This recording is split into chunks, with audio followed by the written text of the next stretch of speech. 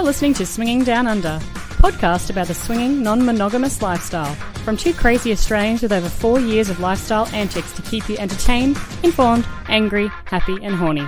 Join our international swinging adventures.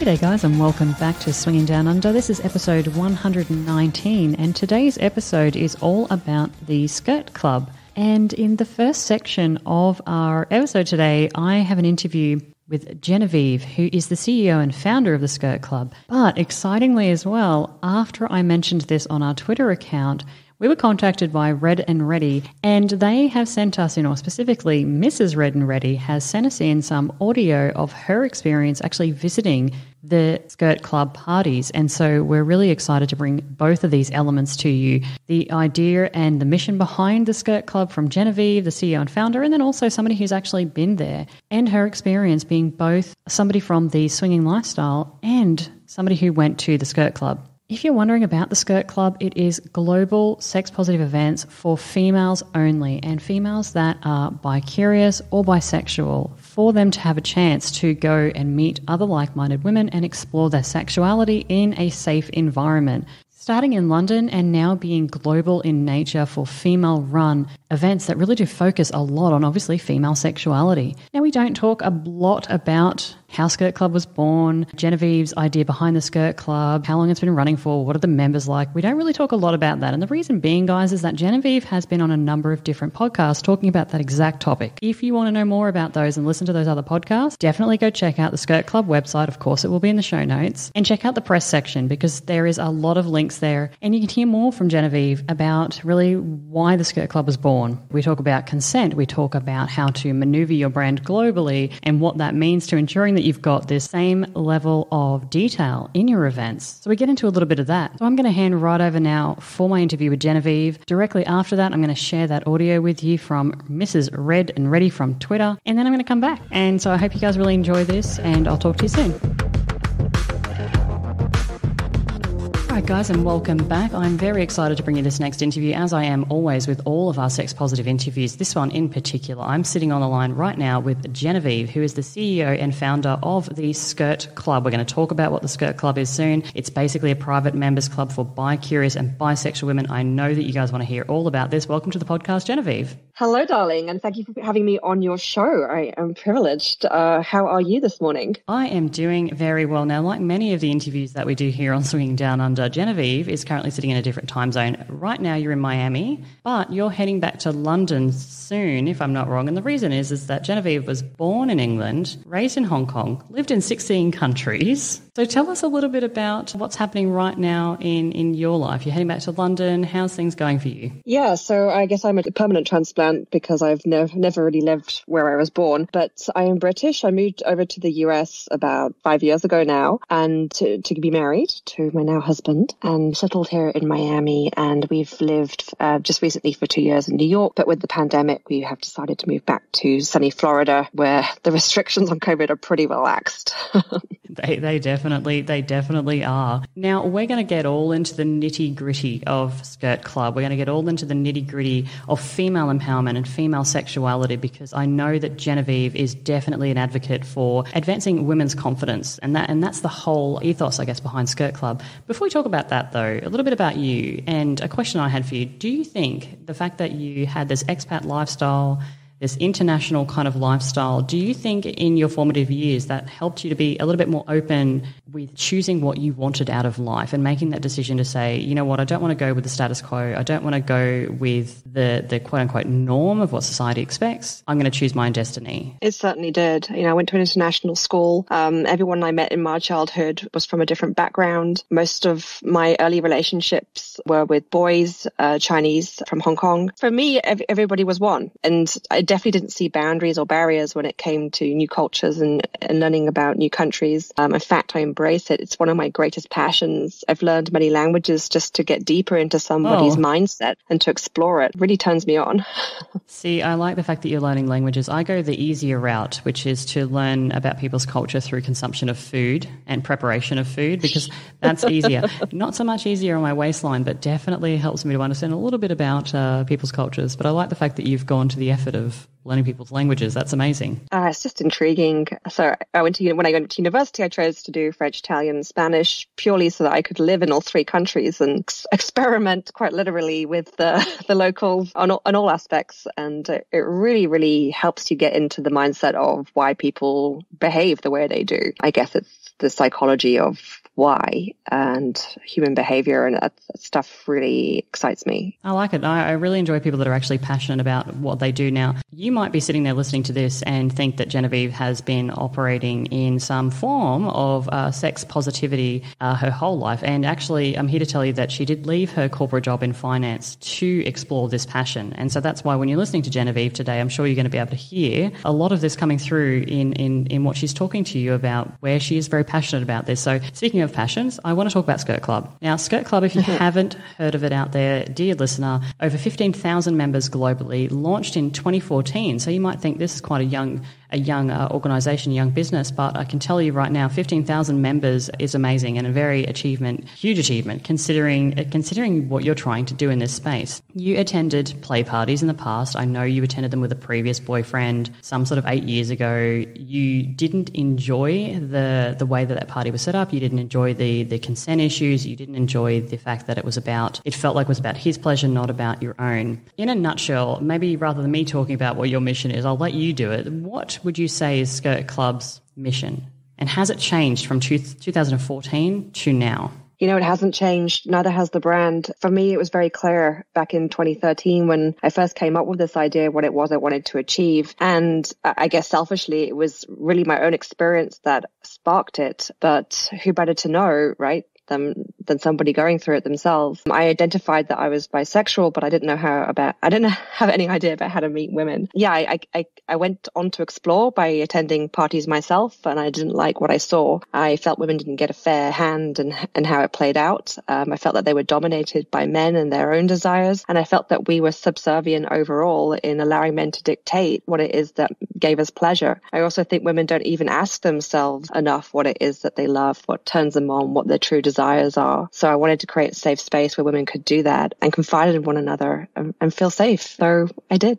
No, I love that. And you're absolutely right that I think people in general don't actually sit down and give themselves the safe space to say, what is it that I want out of life? And I don't mean what house do I want next and what career do I want to be in? I mean, am I truly happy? And that does need to include your sexuality and your self-pleasure.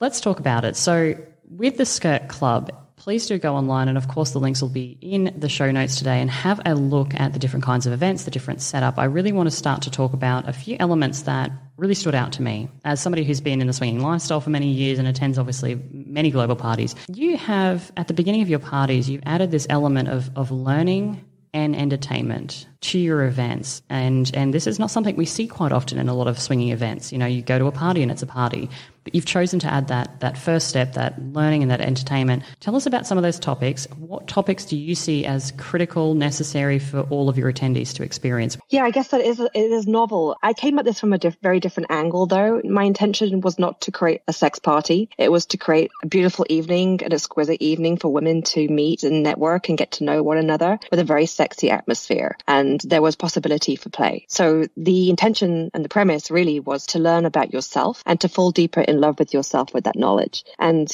given that most of our audience, I would say by far the majority, are doing this for the very first time, they're very nervous. And there's a lot that they're looking to learn very quickly. So the more we can help them along their journey, the better. Often our topics are around discovering your bisexuality. They're also linked to the theme of the event. And we have over 35 themes that we allow for each of our signature parties. And they're all delicious ideas, such as Chocolat Noir, which is our chocolate tasting event. There's a corset event. So there's a French fancy Eat My Cake event. They all have a dress code and they all have a related speaker. But generally, it's around empowerment, sexual empowerment, and understanding your body better. So it helps women learn something, I guess, in theory and then in practice.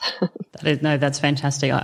I love the fact that you theme your learning to your entertainment and to your actual theme of the event. That's really great. I'm a big fan of curated yet spontaneous fun is what I like to say, but that's great. I love it. I love it. The reason that I want to kind of touch on some topics, as I said, that were kind of interesting to me was that you've done a lot of podcast interviews, and please, guys, I would absolutely recommend to go and listen to some of the other episodes, and in fact I might actually link them in the show notes, where Genevieve has spoken in more detail about the Skirt Club and where the idea came from and how that launched. There's a lot of and running through some of those events. Please do go and check those out. I'm coming at this from an angle where I really want to get into some nitty-gritty with you. So what I want to talk about is consent, and consent in the lifestyle, and swinging lifestyle events in particular, can be a very difficult thing to manoeuvre, particularly if you are new in the lifestyle. But what I've personally seen is that it's not men who are the usual suspects breaking consent rules. It's actually women. More often than not, when I go to lifestyle events, women will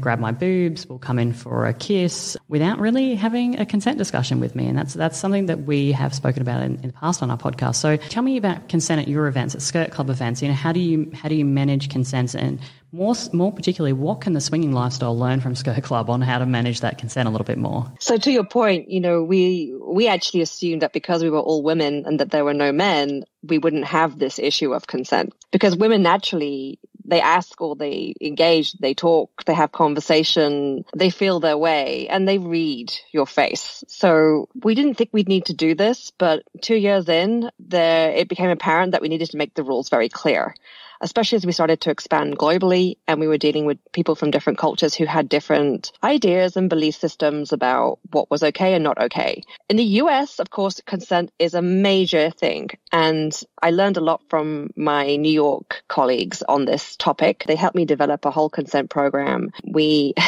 put in place safety angels.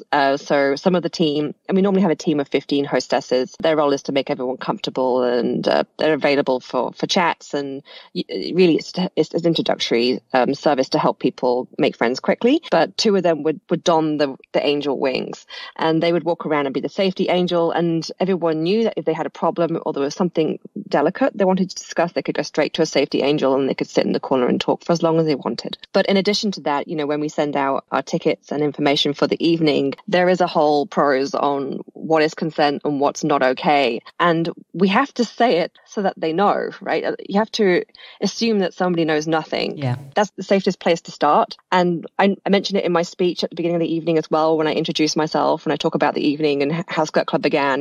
And then I'll go on to safety and consent. Sometimes they just don't know where the line is. So we make it clear that you have to ask. Don't assume. It's for everyone's pleasure. Yes. Just yes. Yes to it all. No, that's great. Thank you. Thank you for running through that. And I'm glad you mentioned the international element there, because that does come into play actually. And we've seen that around the world ourselves. We go from Australia to perhaps the US, and then you go over to European cultures. There is a vast difference in the way that people approach sexuality in that consent bracket as well. I remember we were in a club in Spain once, and I don't speak Spanish, unlike yourself, and a person walked up and I didn't have a conversation with them because they didn't speak English, and they were just all over me. And I remember at the time thinking, gosh, we haven't even had a conversation yet, You're not a piece of meat, right? No, but that was that. But you're being mauled like one. Yes, exactly. But that was the way that those clubs were operating, very differently to what I'd previously experienced. So it was interesting. Speaking of global events, and you made a global transition. So of course you started the Skirt Club, and then you've started moving around the world to create other events globally in various countries and various cities. I know that I'm a stickler for a bit OCD for wanting to make sure that things remain equality, as to what I want them to look like, and even down to that consent discussion you just mentioned that you hold. I've been to parties around the world. I went to a Killing Kittens party, for example, in Sydney. They started in the UK and they had expanded globally. And it was a disaster, to be quite frank. And I thought at the time, my gosh, how does that company and that brand make sure that those ambassadors, those people hosting those global events, are really remaining down to the core of what your ethics and your quality are? So my question is, how do you control that? When you start looking to go global, when you start creating these events in other countries, how do you make sure that those people are doing what they should be and really making sure that those consent discussions are being followed, that the quality is still there, and that that your Skirt Club members are going to get the same quality experience that they would get in Miami or in London, all the way down to, say, Brisbane in Australia? It's not easy. But as you say, being a stickler for detail is probably a good basis for ensuring that your brand maintains the reputation that it deserves. Skirt Club is my baby. You know, I created the whole thing, and the money used to create this company was my own. So I'm particularly close and protective of this brand. The women who come forward to host our events in international cities are always members first. They've always been to a party in another country and they want to bring it home with them. For example, in Australia, our Australia director is Miss Fox. She's based in Melbourne. She came to our Melbourne events where I met her. I happened to be there for the launch party. Oh, cool. Didn't happen. I mean, I arranged to be there. Let's face it. It didn't happen to me. I actively participated in the 24-hour flight transfer down to... Yeah, and brought with me all my friends and family.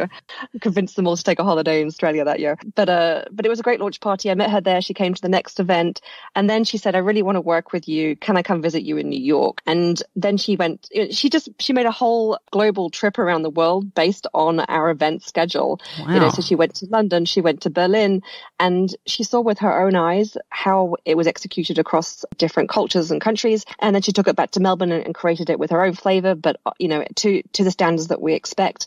And it's a success for that reason. You know, she did her research, she did the work. And I really appreciate that of her. And she hosts our events in Sydney as well, right? So it's that kind of dedication that we need in order to do this safely and responsibly. And something that doesn't get past me is the huge responsibility on my shoulders to deliver what could be and probably is someone's first time experience sexually with another woman. That will stick with them for life. And I could make or break, you know, their decision to try that again. And I host a brand training for any new recruit who comes to join our team, and it's 2 hours long. It's a whole breakdown of what the brand represents, yep, and then how they need to communicate themselves. And I have been criticized for being a little too controlling at times, but you know, I want the right results. And I don't see how else you get it. So maybe I'm a little tough at the start, but once I think you've earned your stripes, you have the freedom to explore and be creative as you wish. And I think those make the best relationships. I think Australia is a really great membership for us, and we're excited for our future there. Well, I'm always excited when brands and sexuality come down to Australia, because it makes me go thank God, well done Australia, because we do see a lot of these global events happening. And, you know, back when we first started even our swingers journey, I remember seeing and hearing about these big global swingers conventions and, you know, swingers resorts, and here we are sitting down in Australia and there's crickets. We're like, great, when do we get a chance? And so whenever anyone goes into Australia, I'm like, thank you for remembering we're down here. We really appreciate it. We want our sexuality to be explored too. So I like that. Thank you. My pleasure. You play some games. You play games at the Skirt Club, and I think this is kind of part of what you mentioned before. You know, it could be someone's first time. It could also be that people are a little bit nervous, and so you need to kind of break those ice. What has been your most successful or requested games that you're playing at Skirt Club to kind of get those people mingling? Yes, the games, I mean, secretly they're icebreakers, right? So yeah, but just don't tell anybody. I think it's all appreciated. The two that we invented at the very start that have been old favorites and are high in demand and often get written up about in press articles. The first one is body tequila, which I guess you can imagine. Well, it's called body shots over here in the US, right? Yeah. But we asked for a volunteer to lay down in her lingerie on a table, and two volunteers to stand out side by side, line her body with salt. I place a wedge of lime in her mouth, and then they race, licking the salt up her body, not missing a bit, and shoot the tequila, which is in my hand, and kiss the lime from her mouth. Whoever gets the lime is the winner. And then, of course, she's on the table. So this is a very popular game. It's an excuse to take your clothes off, and often they don't go back on. So that's always a winner. Yes, for sure. Another favorite, spin the bottle. I mean, we all know how that works. It's like going back to college times, but you don't need to explain the rules, that's for sure. And then we've played card games. We've done matching games. We've tried other games which can be, they have more rules that can be a little more complicated, so they don't always stick as well. But body tequila all the way.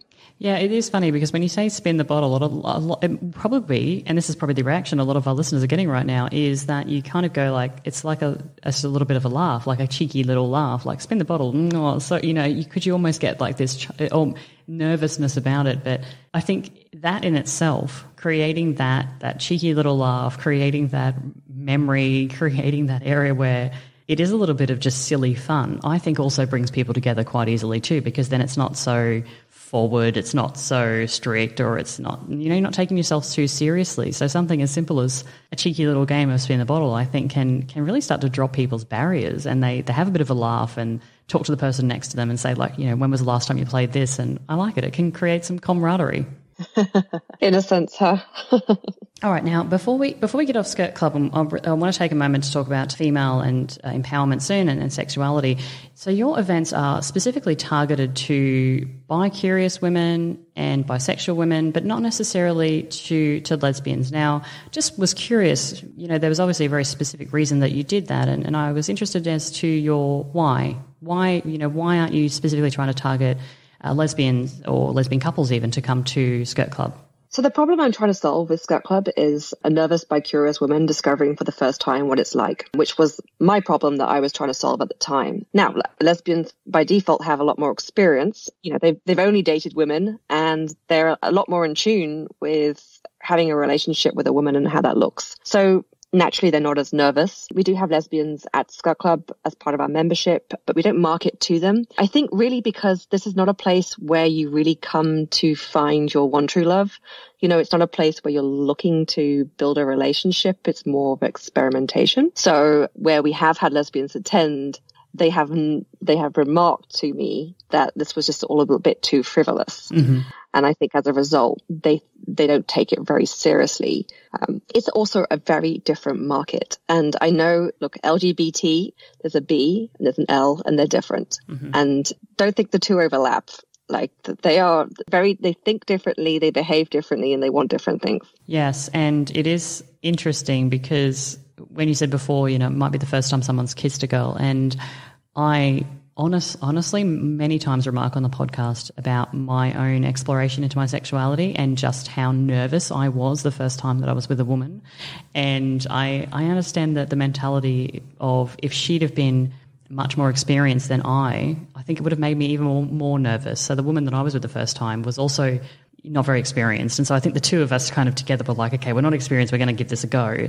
I think you're right that if I'd have been with perhaps a lady who had been with many other ladies before and, just that was her sexuality, although I would have probably appreciated some hints and tips because I didn't really know what I was doing, equally I think I probably would have had a little bit more nerves actually if I was with somebody, for my first time. Yeah. And to your point, you could argue, well, don't you need an experienced person to lead us? Well, I actually think it's more fun to fumble around and figure it out together at your own pace. So two schools of thought, but I think it's better that the bisexuals and the bi-curious come together and explore as one. Awesome. No, thank you for talking about the Skirt Club. I really appreciate all of that information. I know you're also very passionate about female empowerment and obviously clearly about female sexuality in general. So I want to take a moment to talk about that. Now, you obviously are in a sex positive business, and I know from reading some articles that you had a bank previously remove your business account, which was containing a couple of £20,000 or so. You've had visa issues and more just because you own a sex positive brand. So for this section, I really want to talk about what is sex positivity, what does it look like in 2021 and beyond, and how we can all work together. So my first question is, what brands, events, or female entrepreneurs would you recommend that we all follow and engage with? What people out there do I need to make sure are in the show notes today so our listeners can go and follow and support them? I do have my favorites, and of course, these are women I know personally as well, having spent a few years in New York. My personal favorites would be Bryony Cole, who's actually from Melbourne, Australia. Australia. So she's one of your lot. She runs a podcast called The Future of Sex, which I really love. And we were on her show at the very, very, very start. She came to one of our events and helped out a ton. But she does, she takes a very strong scientific angle on this and makes it very informative. She explores where the market's going and what's up on the horizon for sex positivity. So I really enjoy listening to that. Other women that have really impressed me, Holly Rodriguez, who is the CEO and founder of Unbound, which is a sex toy company based out of New York. She battles cancer to come up with the idea that this is something that she felt she deserved at a young age without the stigma and the way it felt to enter a sex shop. She wanted to bring that online and give women a shame-free experience of buying toys and enjoying them. And then all the therapists that I've met, actually, and a lot of the therapists come to talk at Skirt Club, doctors, sex doctors, if you like, who deal with couples and singles in helping them confront any sort of shame they've experienced or trauma they've experienced in a young age. So one of my favorites in particular would be Dr. Holly Richmond, who's based out in Jersey in New York. Dr. Holly Richmond, I've got it. I've got all of those for the show notes, and I will absolutely be adding them in for you. So thank you so much. I really appreciate that. And it's great to be able to lead people in a direction where, you yourself you believe these women to be doing some fantastic work, and especially when it is around the sex positivity. And I like your explanation of the Future of Sex podcast as well, and I absolutely agree with exactly what you're saying about the approach. So that's fantastic. Thank you. Okay, so I mentioned before that my first time was a little bit nerve-wracking, and of course you do want to empower people to express themselves, and it's confronting. Do you have any tips on how we can learn, maybe even how we can calm the nerves a little bit, how women could be in the moment, just from your experience of running these events and traveling all over the world, and even your own personal experience? What would you say to people out there who want to explore, aren't really sure? I think talking is the best therapy. Sharing how you feel with a friend that you can trust, or maybe someone you meet on a network that's sex positive, who's in the same boat as you. Being able to discuss, what you have done, what you haven't done, what you'd like to do, and exchange notes, you'll start to realize that you're not alone. Almost everybody feels the same. Everybody feels nervous. And once you realize you're just one of many, it's reassuring, I think. I think the nervousness comes from inadequacy or feeling that there's something out there you don't know that everyone else does. Not true. You'll come to one of our events. Try not to drink too much champagne at the start. That really helps. That's a really good tip. Good tip. I know it's free flowing, but you don't need to drink 6. 2 is enough. But just start chatting to women and listening to their stories and share, start talking, and you'll find common ground very quickly. And that always soothes all the women's nerves and helps them to really sort of relax and get to know one another. I like that. Remembering that everybody else is at the same starting point as you. Yeah, I think you're right. There is a lot of fear in the unknown, because that's certainly what ran through my head on my first time was, I'm doing it wrong. She probably knows how to do it. I'm not going to be able to pleasure her.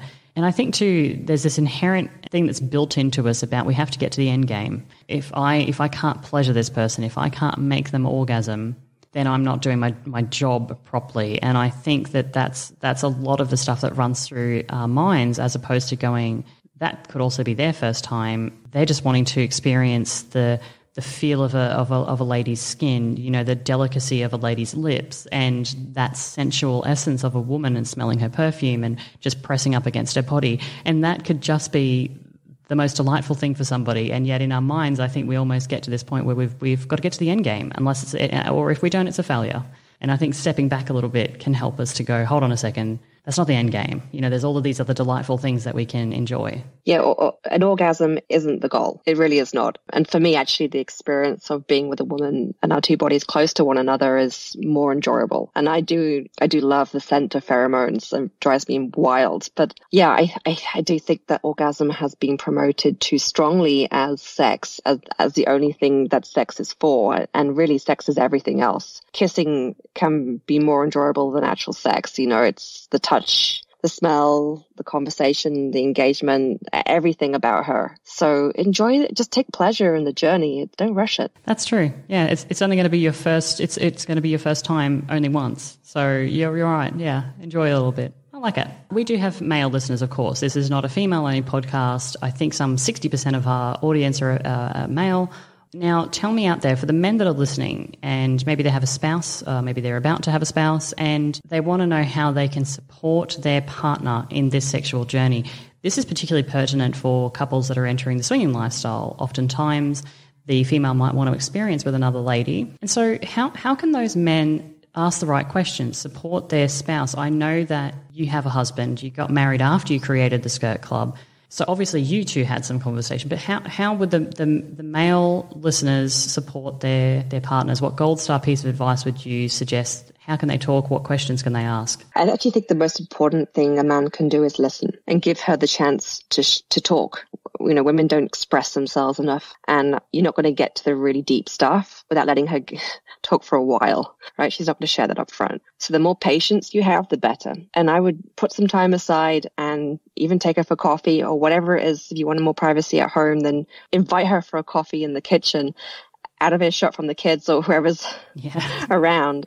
And then just ask her outright, what is it you want? What is it you envisage? Where do you see this going? Tell me what it is that you would like, and just leave it open and let her talk, and she'll tell you. And then work together on helping each other get the best possible relationship. But you need that trust and honesty first. And if you don't listen, you won't find out. So, women, we harbor and we hold back what we really, really, truly desire to keep other people happy. It's such a shame, because we never truly are ourselves. And I think the best partner for me would be him, the guy that helps support me get to where I want to be. And in return, you'll have the same. Exactly. So men, listen up. If you are interested in how you can help your partner explore her sexuality, there it is from Genevieve. It is to create a safe space, a safe and open space, and to sit back and to listen. And, do report back on if you have these conversations at home over coffee. And I would like to know the details, whether or not you open up some new exploration, and that could just be something as simple as a new self-love masturbation or a toy in the bedroom. You don't know. It doesn't need to necessarily go down the pathway of bisexual. Genevieve, we've spoken about Skirt Club. We've spoken about female empowerment. I want to talk a little bit about you. I always like to finish on a personal note with our attendees that come on the podcast here, get to know you a little bit more. I briefly just mentioned that Skirt Club was born before your relationship. And so I'm curious, when did you have this discussion with your now husband? Was he involved in some sort of sex positive events or the lifestyle prior to, and thus was more accepting? How did you guys navigate this yourselves? Right. Well, I met my husband 20 years ago. I used to work with him. We were both in banking at the time. He's still in banking and still on the dark side typical, then? Yes. He is certainly not in the lifestyle, nor wants to be. No, we've never had an open relationship. We are not destined for polyamory. We are quite monogamous to a point. The conversation, I think he's just known me for so long. I mean, the night I came up with the idea, I was actually with him at his place, and his girlfriend at the time, who was my ex-girlfriend, but that's another story. And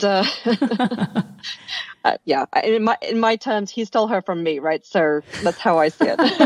So, sidebar, really, just quickly. Do you ever joke about that? Have a few champagne glasses and sit there and have a little bit of a joking moment of like, well, you stole her from me. No, I didn't. She was already coming to me. Well, hold on a second. Oh, he doesn't even deny it. He just puts his hands up and says, well, she knew what side her bread was buttered, right? So he obviously claims that he was the better choice. Oh, that's funny. And they were together for quite some years. So I guess he did win out there. No, that we were together, and I said, I'm going to do this. And I pretty much had an epiphany. Like, I woke up one morning, I'm like, it's called Skirt Club. I'm going to change my name to Genevieve, and because it's not my real name, by the way. And it's going to be an international club where women can explore one another with no shame. And there are no men invited. And I'm absolutely adamant about the no men invited. And my husband's response was, it'll never work because men pay and women don't. Yep. Okay. And that got me very angry. I bet it did. Yeah. For many reasons women don't pay, often because they don't earn the same money as men. So right from the get-go, there's inequality in his statement. Yeah. So unfortunately for him, I then made that my life mission to prove him wrong. And of course, he married me 2 years later, and now he supports my business.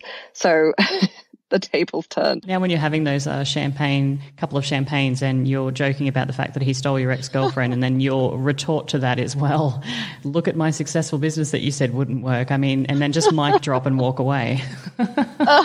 Totally. I love it every time. Oh, that's brilliant. No, that's fantastic. Actually, and so another question I have about you, and a lot of our listeners are aware of the Kinsey scale, and I'm always curious, where on the Kinsey scale do you believe you fit? And has that changed over the years as you've been operating Skirt Club? So yes, I always think that Kinsey scale is one of those very fluid scales where you can move up or down it depending on the point in your life. And it really isn't something that you set in stone. It's a great way to express yourself. And when we ask, when a member signs up for the first time, she puts her Kinsey scale down. And I actually did a survey about 2 years later to see if anyone felt the Kinsey scale had moved from that point when they applied. And I think 30% said yes, they'd gone further down the scale. So they're more into women now as a result of coming to Skirt Club. And that's obviously just experience and getting to know themselves and their body, which I think is an achievement. But yeah, look, it was developed by Alfred Kinsey, who was a doctor in the 60s. There's even a movie out about it called Kinsey. But it's really not the best scale, right? There are a lot more nuances than the 6 levels. Yeah. And to explain, 0 is straight, and 6 is gay. So everything in between is bisexual, right? Mm-hmm. 3 being the 50-50 ultimate bisexual. And I would probably put myself at a 2 or a 3. I've definitely been a 4 at one point. So, it shifts, but I also grow. This has been a 20-year experience for me, and I'm changing all the time. Circumstances change, people who influence me change. So even the world is more accepting today. Like, I think it's much easier to be a bisexual in this era. In this feminist era where women are congratulated for expressing themselves sexually than, say, 10 years ago when I was first looking into this, and it scared the hell out of me. It was so taboo, and I wouldn't dare express myself to my friends or family, but now celebrated, right? So life changes, and so do we as humans. I love the fact that you're talking about the sliding scale depending on what part of your life you're in, and you can move around on the scale forwards, backwards, because I find equally I move around on that scale depending on a woman that I'm engaging with. Sometimes I just find a female out there who might, I feel very comfortable with, might bring out the best in me. And I think that I actually even slide on that scale depending on the other individual as well, and my relationship with that lady. So, what are you excited about for 2021? Do you have anything personal on the radar that you're excited about? Any maybe hints that you can share with the listeners, little exciting tidbits coming up for yourself or for Skirt Club next year? There is something very exciting coming up. I have signed an NDA. I'm not really allowed to talk about it, but I'm in the midst of writing a memoir. Ooh, okay. And there is definitely some interest there in developing it further to the screen. Ooh, so that's exciting. Watch this space. Okay, watch this space. You heard it here first. Very exciting stuff. Oh, I always like it when people are like, I've signed an NDA, because then it's good. You know what I mean? You know that news is juicy. It certainly is. And I'm really excited. The people I'm working with are pros, and they love the story of Skirt Club. It is unique. There's nothing like it. They say it takes a brave woman. So I'm thrilled to be that person. Oh, that's beautiful. And you know what? That's a beautiful way to end the podcast today. And if you're out there listening, you want to know more about Genevieve, her story, and Skirt Club, please go to skirtclub.co.uk. Of course, check out their Instagram and their Twitter. That's all going to be in the show notes today, as well as those empowering female brands that we mentioned earlier in the show. They're also going to be in the show notes. Genevieve, thank you so much for taking the time to come on the show. I know, especially because you're about to head to London. I really appreciate it. I really appreciate your candor, your honesty, your transparency about everything to do with your business model. Really appreciate it. Thank you so much. It's my absolute pleasure. And I can't thank you enough for your service to the community as well. Thanks for supporting women and giving them spaces to express themselves safely. It's lovely to watch you two blossom. Thank you so much. All right, guys. So we're going to head out now, and we will be back for another segment soon, all about sexual empowerment. Thank you so much for listening to Swinging Down Under. We'll get back to you soon. Hi, I am Mrs. RedNReady. At least that's how I'm known on the lifestyle Twitter account that I share with my husband, Mr. RedNReady. Kate asked us to talk a little bit, or for me to talk a little bit about my experiences with Skirt Club parties. I attended 2 of them in New York City. And at the time that I attended my first party a couple of years ago, we were definitely newbies in the lifestyle, hadn't had a lot of experiences. We had been to Desire, but I didn't have a lot of girl-on-girl experience for sure. I knew that I was bisexual. I'd known for a long time. I'm in my mid-40s now, and I guess I've accepted it since my early 20s. But I was already with my husband and figured we were in a very happy monogamous marriage, and that was just something that I wouldn't get the chance to experience. Although he knew about it, we just kind of ignored it. And the lifestyle, when that came about a few years ago for us, that definitely gave me an outlet for it. It's probably the biggest draw to the lifestyle for us. But at the time that I went to my first skirt club party, my girl-on-girl experiences had definitely not been great. And it had nothing to do with the women I was with. It was just a little bit of awkwardness and fumbling because I was new to being with women, of course. I was also hyper aware of the men in the room. It made me feel a little bit awkward, like we were being watched. I was worried about whether or not they were feeling left out. I was worried if they were feeling left out, well, then we need to at least make sure that this is worth their while, that they get a good show. I was definitely not focused on the woman that I was supposed to be enjoying at the time. So somebody told us about Skirt Club, started looking into it. Mr. RedNReady really started looking into it for me because that's kind of what he does. He kind of runs with things while I feel nervous about them. But he started sending me articles. I read a Rolling Stone article and a whole bunch of others, and it definitely sounded like something I was interested in, something that I wanted to do for sure. So we planned a trip. We go to New York City pretty frequently anyway, so we planned a trip to New York that would coincide with a Skirt Club party. And there are themes, which I love because I love to dress up. So we invested in the trip and a hotel and beautiful, way too expensive lingerie that he surprised me with. My outfit for the night, we were all set, and I was so nervous. I really wanted to come up with any excuse to not go. I was terrified because I've really only ever done this kind of thing, anything lifestyle, of course, with my husband at my side. And the thought of going out into New York City all by myself, into this penthouse, knowing no one, and I was just petrified. I couldn't even eat all day. But after everything we had invested in, everything I'd done to get ready for it and psych myself up for it, and I'd looked forward to it for so long, I was not going to bail. So I got in the Uber and headed over that way. Really, as soon as I got there, my nerves were put at ease. I walked into that amazing penthouse in New York City and was instantly greeted. They put a glass of champagne in my hand. They asked me how I was feeling. They put the key on the wrist as a first timer. They checked in my coat and my bag and took me around and started introducing me to everyone. I met the woman whose penthouse it was. Clearly this was her home. I was even had worries about walking into some trick, that it wasn't even a skirt club party. I was just terrified to walk into a stranger's home by myself in New York City, but I got to know her and I instantly felt at ease. So after the performances were done, did burlesque performances and someone read, some of her writings, and that was all really enjoyable and fun. And I chatted with a lot of women and I started to feel super comfortable and enjoy myself. So I decided to put my phone up in my bag, sent my husband a text that just said, hey, I'm having a great time. I feel really comfortable. I'm going to put my phone in my checked bag and you won't hear from me for a while. It was probably at 10 o'clock at night. And then he didn't hear from me again until 2 o'clock in the morning, which is when he knew the party was going to be over.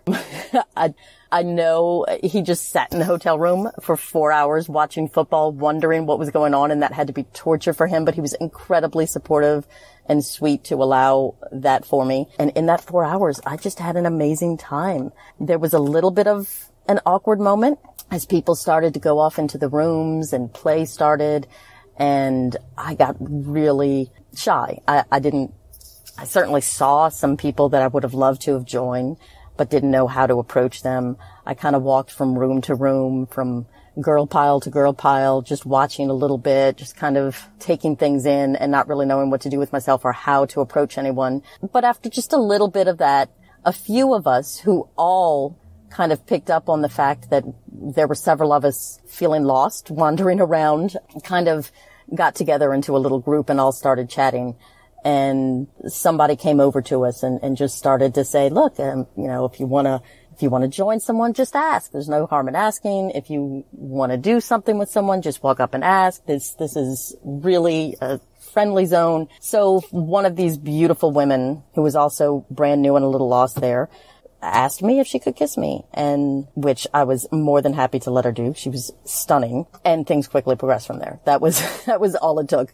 Next thing I knew, we'd found a little corner of real estate on one of the beds. Kissing started, the touching started, the clothes started coming off. I found in that moment what it really felt like to be a bisexual woman able to be with another woman without a single male in the room watching. And it was a completely different experience than anything I'd had before. The two of us were just 100% focused in on each other. We were totally connected. I was so focused on her sounds, her movement, her pleasure, and she was the same with me. And it was just incredible. It was like there was nobody else in the room. There were plenty of other people in the room. There were plenty of people right there on the bed with us. And even a little bit of intertouching between, it really was kind of a girl pile. But nevertheless, anyone you were touching, you were just all in with them. There was no part of that was a show for anybody else. Nobody cared what they looked like while they were enjoying themselves. They were just in the moment, and it felt amazing. My absolute favorite part was I made this woman come, and she came so hard, and that was the biggest thrill for me. I'd obviously never done that before, and I realized I really, really loved making women come. So I enjoyed when she made me come as well, obviously. We finished up. People started to kind of peel off and head home. Not until around 2:00 in the morning, like I said. So I get back to the hotel. I'd forgotten my key. I knock on the door, and my husband opens the door to let me in. And I didn't even say hello to him. Not a word. I just said, I made a woman come, and I fucking loved it. And he just about fell over. I mean, he said, oh my God, I got to sit down. He kind of stumbled his way to the couch. He sat down. He asked me to just please stop, back way up, start from the beginning, tell him everything, and don't leave out a single detail. And I did. And his face was like a kid in a candy store or like a kid on Christmas morning. He was so excited to hear my stories. And I told him that I just had a lot of realizations from that experience. I told him that it felt so different for me to be with a woman when there wasn't a man in the room than it was when there was a man in the room. I told him I'm still okay with you being in the room when I'm with women. I still want to be with couples and foursomes, but it's never again going to be a show for the men. From now on, I knew if we were going to play, certainly if there was going to be any girl-on-girl play, it had to be with someone who was also a bisexual, or at least bi-curious, and I mean really bi-curious to the point that I knew she would enjoy it and that she would be into it and into me. And if that wasn't there, if it was just a show to put on for the husbands, it was not something I was interested in, and it was something that would make me feel awkward. And so it really did change who we want to play with. It changed how I play, because I told him from now on, honey, when I'm with a woman, I'm going to be with her, and I'm not going to be worried about how it looks to you guys. I'm not going to be worried about what her husband's thinking about me. I am just going to focus on her. And I think that for him to be able to watch that, to be able to watch two women who are really into each other, who are actually getting pleasure, who are not faking anything, that would be a lot more fun to watch than something that was fake and something that wasn't real. And he totally agreed with that. So ever since then, yeah, playing with women has just been a much more enjoyable experience for me. And I think I've gotten pretty good at getting the other woman that we're with, when we're with couples, to also kind of shut everything out and just live in that moment with me and not worried about what any of the men in the room think, which is really nice. I did go to another skirt club party after that the next year. This time I took a friend. We went to New York City with another lifestyle couple that we'd met at Desire, and I brought my friend with me, and we had a fantastic time. That was even better, honestly, because we were so confident and we were so secure, and there wasn't a moment of hesitation like there was the first time. I was just right up in the middle of everything and having a blast, and just have gained a ton of confidence sexually as a result of it. And it definitely showed in the difference between my first skirt club experience and my second skirt club experience. So I would definitely say, if you're in the lifestyle and you're a bisexual woman and you want to see and explore what it's like to be able to be alone with a woman and not have to be worried about your husband or worried about how you look to the other husband, and just get the chance to explore with women by yourself, by all means, everyone should attend a skirt club. So I want to thank Kate for letting me tell my story. It went along a little long. You can cut this up as much as you need to, Kate. But if anybody out there has questions about what the experience was like, we are RedNReady 2086 on Twitter. Our account is locked, but you can send us a private message or send a follow request, and we'll be happy to respond to you. So thanks, Kate. Bye.